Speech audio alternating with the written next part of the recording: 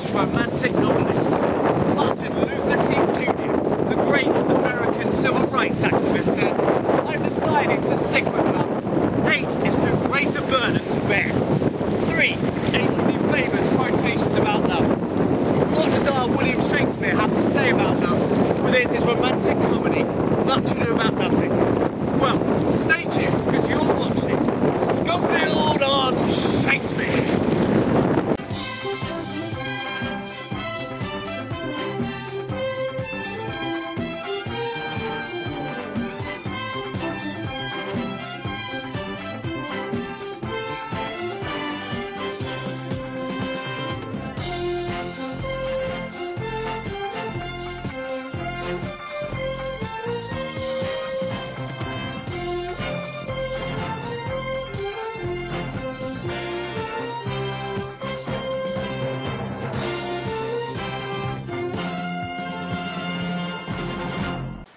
Much Ado About Nothing may well be described as a comedy about love, but the opening scene to the play contains some hilariously negative views about love and marriage. A feisty woman known as Beatrice, Leonato's niece, declares bluntly, "I'd rather hear my dog bark at a crow than a man swear he loves me." The sound of a dog barking is piercing and unpleasant, whilst crows are dirty, scavenging creatures. And so this comparison emphasises Beatrice's total lack of interest in receiving a proposal from a man, and therefore love itself. Now, as we will discover later, Beatrice is the kind of woman who enjoys a verbal battle, who hates flattery, and seems to have developed a role for herself as a stalwart warrior against love and marriage. Nonetheless, it is interesting that in this play, opinions against love are heard before feelings of love.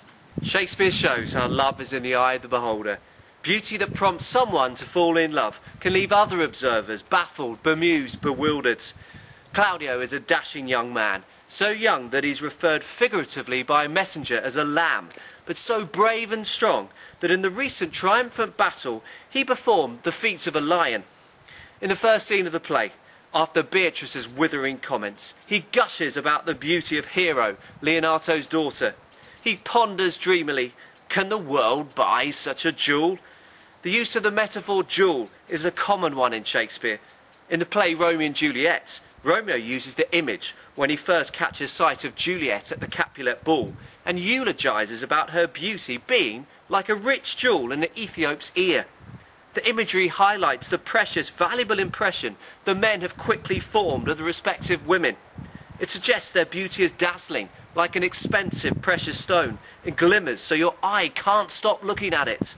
However, jewels can also be bought, albeit at vast expense, and are worn to add to the status of the wearer, thus hinting at the comparative lack of control women had in choosing partners in Elizabethan England. So one man can be left overcome by another woman's beauty, whilst another is left gobsmacked, completely unable to understand what the fuss is all about. In response to Claudio's delighted descriptions, Benedict says, as bluntly as Beatrice, "I can see yet without spectacles, and I see no such matter." He then goes on to say, "There's her cousin, and she were not possessed with a fury, exceeds her as much in beauty as the 1st of May doth the last of December." By referring to the quality of his own eyesight, Benedict comically questions both Claudio's ability to see clearly and Hero's appearance. His imagery also contains a hint about his own preferences, should he ever fall in love, which he vows he won't. The 1st of May is the glorious period between spring and summer, when nature is coming alive and flowers are blossoming. To his mind, Beatrice's beauty represents this period of time, whilst Hero's relates only to the darkness, cold and frost of winter, a season when much of nature is hibernating or dead. But of course, the fact that we are all attracted to different people is the reason so many of us are able to procreate. Shakespeare knows this, but squeezes maximum comic value out of two men's completely different views, both on love and what constitutes beauty. For Benedict isn't just able to see Hero's appeal, he also can't fathom out the attraction of love and marriage at all. One thing in particular concerns him, whether a married woman can be trusted to remain faithful. He rails, "That a woman conceive me, I thank her. That she brought me up, I likewise give her most humble thanks. but that I will have a retreat winded in my forehead, or hang my bugle in an invisible baldric, all women should pardon me. Married men whose wives had committed adultery were known informally as cuckolds. Cuckolds were traditionally symbolised as having horns on their heads to represent their humiliating status as a betrayed husband. And Benedict makes numerous witty references to this in this quotation. A retreat is a hunting call played on the horn. A bugle is a horn itself, whilst an invisible baldric was a shoulder belt to hang a sword or bugle in. Benedict's feelings are clear, although his tone remains witty and light-hearted. Being sexually betrayed as a husband is not something he is prepared to tolerate, and so he will fall in love with no woman. So people have different opinions about what constitutes beauty, which in turn can prompt feelings of love and passion. Falling in love and marrying needs a huge investment in trust, and men feel vulnerable to the relatively unknown hunger of female sexuality. But Much Ado About Nothing also sees groups of people, largely men, ganging up together to smooth pathways to love and conquest. Claudio's relative youth is emphasised when he agrees to his older, more experienced friends, the Prince Don Pedro, wooing Hero on his behalf. The Prince gallantly volunteers, "If thou dost love fair Hero, cherish it, and I will break with her, and with her father, and thou shalt have her. Was not to this end that thou beganst to twist so fine a story?" In Elizabethan society, unlike the majority of cultures nowadays, having a father's consent would have been considered a prerequisite to a marriage, and Don Pedro shows his understanding of this in his voyeuristic offer to his friends. Yet is there not something slightly uncomfortable in a man allowing another to court, to flatter what he hopes will become his life partner? As it happens, there will be a celebratory masked ball that evening, allowing opportunities for disguise and deception. Don Pedro says that he will assume Claudio's part in some disguise and tell fair Hero that I am Claudio, and in her bosom I'll unclasp my heart and take her hearing prisoner with the force and strong encounter of my amorous tale. In other words, there is nothing personalised, nothing particular to how Claudio loves Hero, leaving it absolutely fine for another man to feign, to pretend feelings of passion in order to win her love. So in Much Ado, love can be built upon an initial deception, can be set up conveniently by two men for one of them's benefit, and the woman too, if she's lucky, but this is not considered a priority. All of us have idealised expectations about the physical appearance and attributes of future loved ones, and the characters in Much Ado are no different. In Act 2, Scene 1, Beatrice quibbles that she could not endure a husband with a beard on his face, I had rather lie in the woolen. In other words, a man's beard would be so itchy and unpleasant that sleeping with uncomfortable, scratchy blankets directly on her would be preferable to lying next to a bearded man. This line seems to suggest that Beatrice would like a future husband to be clean-shaven, as her uncle proposes. However, once again, Beatrice finds cause to quibble. What should I do with him? Dress him in my apparel and make him my waiting gentlewoman? He that have a beard is more than a youth, and he that have no beard is less than a man.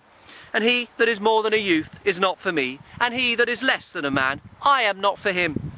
After ruling out bearded men, Beatrice promptly rules out clean-shaven ones as well, arguing they are not manly enough, too feminine, hence the joke that they should put on her clothing. So, although all of us have hopes about how our future partners look, whether they are met is another matter altogether. Beatrice's specifications are so awkward and impossible that it suggests once again that love is not something she is prepared to contemplate at this stage in her life. She confirms this when she conjures up the idea of her in heaven, having remained unmarried as a maid, where she would chat with the bachelors as merry as the day is long. For in Beatrice's case, she may rail against marriage, but she most certainly enjoys the company and the repartee of men, as shown in her positive adjective to describe their companionship, merry. Shakespeare shows that your status within your family can affect your options in love. Beatrice appears to be an orphan, with just her uncle Leonato to act as her guardian. Her cousin Hero, however, is Leonato's only child and heir, and so has the family name and honour to carry solely on her shoulders. Beatrice recognises this, saying that It is my cousin's duty to make curtsy and say father as it please you. But yet for all that, cousin, let him be a handsome fellow, or else make another curtsy and say father as it pleases me. These words show that Beatrice doesn't oppose marriage in general terms and accepts that a high level of daughterly obedience is a natural component of the way their society operates. The second half of her sentence, father as it pleases me, gives Hero a tentative option to go against her father's choice, an option Leonardo doesn't give her. He tells her less playfully and more explicitly, daughter, remember what I told you. If the prince do solicit you, in that kind, you know your answer. The phrase, you know your answer, suggests that Hero's answer has been given to her, and it is one she is expected to deliver, i.e. she does as she's told. Leonardo has been given incorrect information that Don Pedro plans to court Hero, and is understandably pleased at the prospect.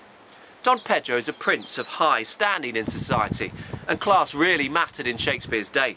Hero could not simply marry whoever she wanted. She would need to marry a nobleman to bring honour to and uphold the family name.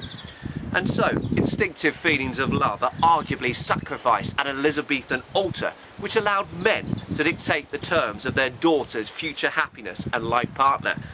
Hero needs to follow exactly what her father dictates. And if she can love the man in due course, so much the better, but obedience and adherence to expectations is considered far more important. In a society which ostentatiously forbade sex before marriage, it is no surprise that men can be impatient once a marriage has been approved in principle for it to go ahead. Although Leonardo was expecting Don Pedro to approach him about Hero, it transpires that he is equally happy for Claudio to marry her. Both are of good social standing and pedigree, although Don Pedro is unquestionably Claudio's superior. Love and lust therefore push Claudio to request for the wedding to take place the very next day. In Act 2, Scene 1, he proposes, "Tomorrow, my lord, time goes on crutches, till love have all his rights." The personification of time suggests that lovers, or at any rate men, can feel physically disabled, struggle even to walk, until they have been able to cement and consummate their relationship. Rights refers not just to the rites of the wedding ceremony, but also the right of two married people to make love to each other. So feelings of love and lust result in Claudio making an impossible demand. How can the wedding of the only daughter of a man of high repute be organised in 24 hours? It is impossible, and Leonardo rightly blocks this proposal, instead granting a week's preparation. And this week's preparation gives the intelligentsia of Messina the opportunity to plan and plot another love match. Just as deception suggested by a man plays a leading role in bringing Hero and Claudio together, Don Pedro disguises himself as Claudio at the masked ball, so here deception is planned to bring two remarkably well-suited people together who are permanently at loggerheads, Benedict and Beatrice.